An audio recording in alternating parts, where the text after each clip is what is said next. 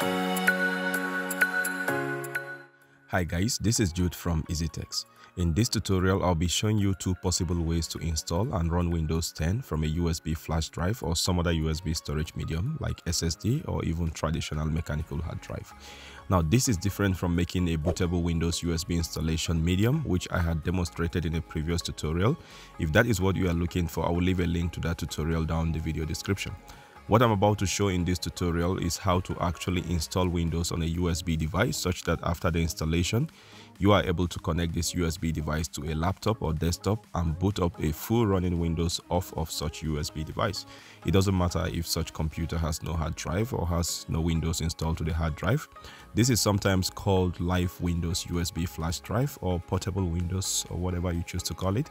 This solution could come in handy if you want to test a PC or check the specs of a PC or multiple PCs without having to install Windows across each and every one of them. Or if you just want to have your own Windows to run from a public PC, then this could be the way to go. And with that said, let's just jump right into it.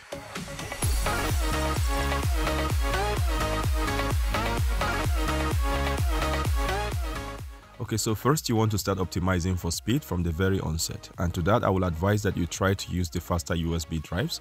Here I'll be using this 32 gig Sony USB 3.1 flash drive. You can also use a USB 3.0 if that's what you already have, but a USB 2.0 might just be too slow for this process. If you are yet to purchase a USB drive for this, then you can check the link in the description for recommended USB flash drives. Needless to say, the faster the better.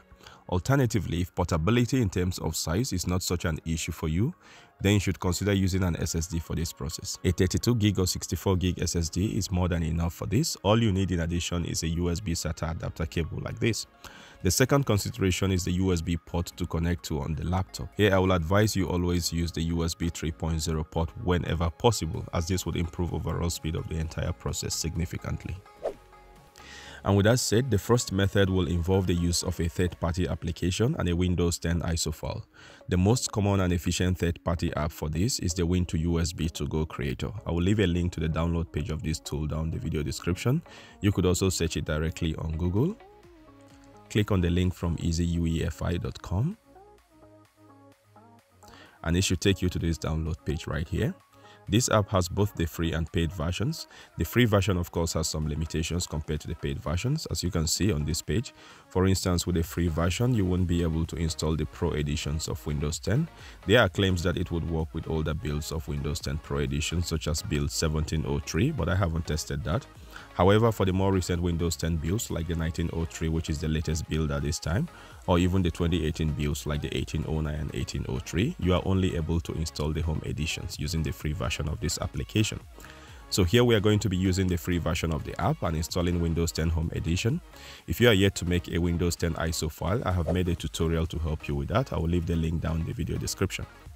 With your ISO file already created and saved to a known location on your computer, let's go ahead and download the WintoUSB application. It's a fairly lightweight application, just about 5.5 MB inside, so it should download pretty quickly. After downloading, simply run by double-clicking. Here select your preferred language and hit OK. Accept the license terms and hit Next. Leave the options as default and hit Next. Next. You can choose to create a desktop shortcut, hit Next, and then Install.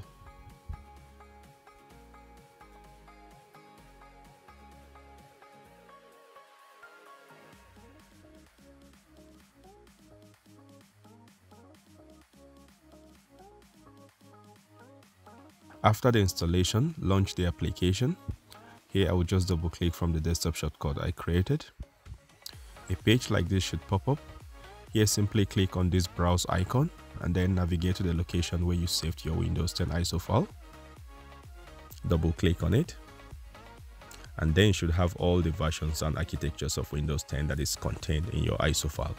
Again, remember that the free version doesn't support Windows 10 Pro edition, so I will select the Home edition here and hit Next. On this next window, it will ask you to select the destination disk. Here I will select my USB stick. It then asks for the partition scheme you want to use. Here with the free edition, you can only choose between the MBR for BIOS and then GPT for UEFI. The third option is only available with the paid version of this tool. So here I will select the MBR option.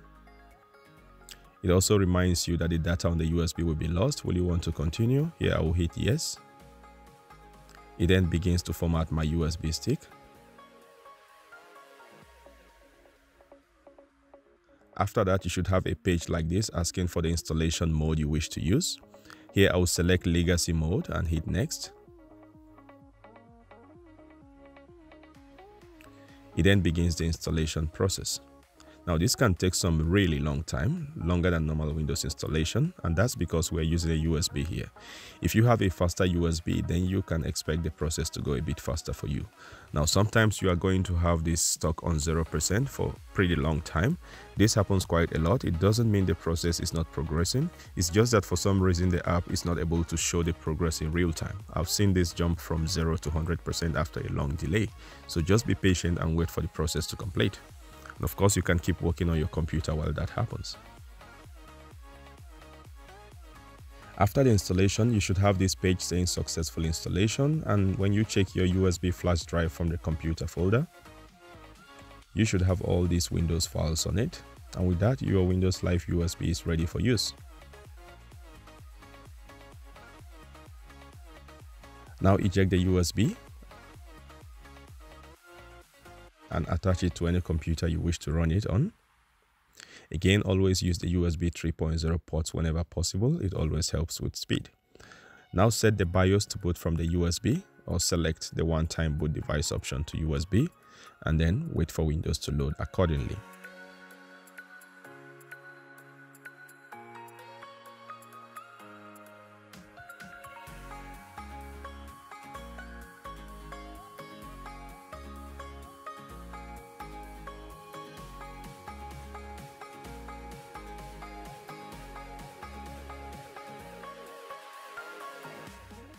The second method would be to use an SSD and a SATA to USB adapter like this. I will leave a link to this adapter in the description. Now, unlike the mechanical hard disks that tend to be bulkier and much more fragile, SSDs are much lighter and can resist a lot more physical pressure than mechanical hard disks, not to mention the performance improvement in terms of speed. As such, using an SSD to make a portable Windows for use over USBs could be much more efficient than using a USB drive. In addition, I find it to be a lot faster in terms of the hold time needed for the process. It does not require any third-party application. It works with any version of Windows 10 ISO you might want to use, talking about the Home or Pro editions, later or older builds, it doesn't really matter.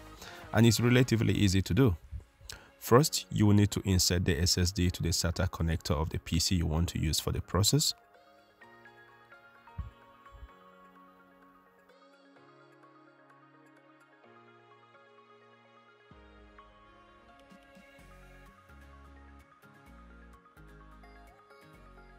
Then, install a fresh copy of Windows to the SSD.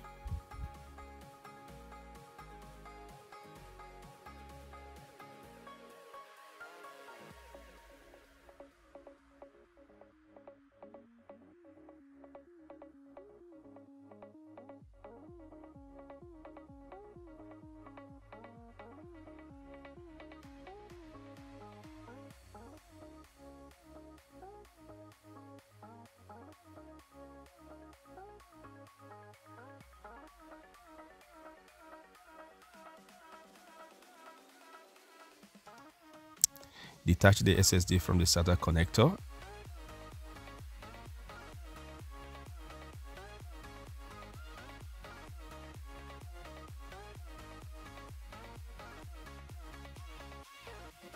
And obtain a USB SATA adapter cable like this, and then you are good to go. With that, you now have a portable live Windows 10 that can be used over USB connectors across different computers. Now remember to set the BIOS of the target PC to boot from the USB. This process will differ depending on your PC make and model, but in any case, try to get into your BIOS settings to change the boot priority order. You can also use the one-time boot device selection menu to boot from the USB device, and that should immediately load up your Windows.